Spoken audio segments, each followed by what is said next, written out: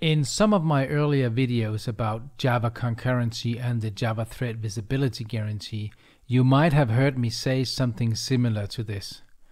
Writes to volatile variables or exiting a synchronized block flushes thread visible variables from CPU cache to main memory. The arrow here on the left represents that claim that the CPU caches are flushed to main memory. However, this is not what happens in reality. What happens is that writes to volatile variables or exiting a synchronized block flushes thread visible variables from the CPU registers to the memory, to main memory. And that is what is illustrated over here with this arrow here.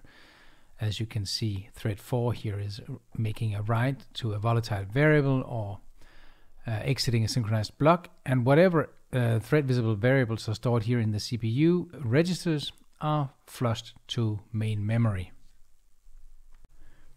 When writing data to memory, the hardware will first store it in the CPU cache, and from there it will eventually get synchronized to main memory.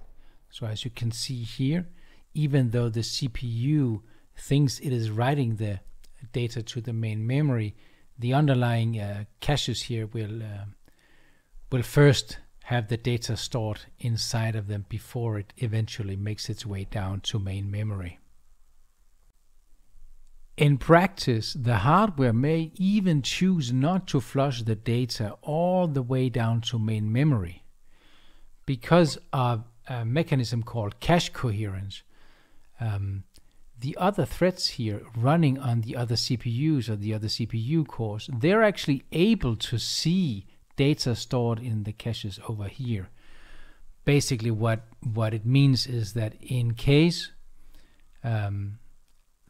CPU 1 over here or the core 1 over here is accessing a variable stored in one address down here, and this core 3 here is also accessing that address, well, the cache coherence mechanism here means that if, say, core 3 here writes to that address because the CPU register is flushed to that address, then already when it's stored down here in the caches here, then that changed value becomes visible to the other CPUs over here, even if this changed value has not yet been flushed down to the main memory.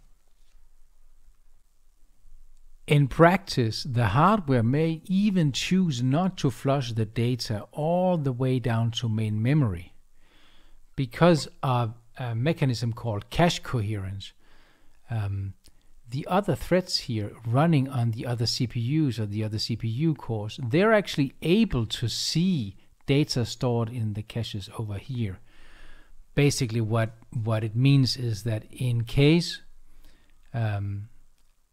CPU 1 over here or the core 1 over here is accessing a variable stored in one address down here, and this core 3 here is also accessing that address, well, the cache coherence mechanism here means that if, say, core 3 here writes to that address because the CPU register is flushed to that address, then already when it's stored down here in the caches here, then that changed value becomes visible to the other CPUs over here, even if this changed value has not yet been flushed down to the main memory.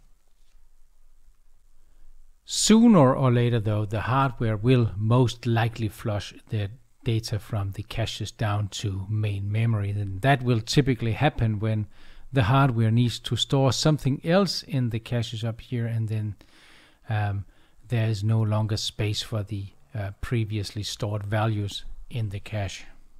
But exactly when that happens, you don't know, and your application doesn't know. This is something that is decided by the hardware itself. So it is not visible to the application.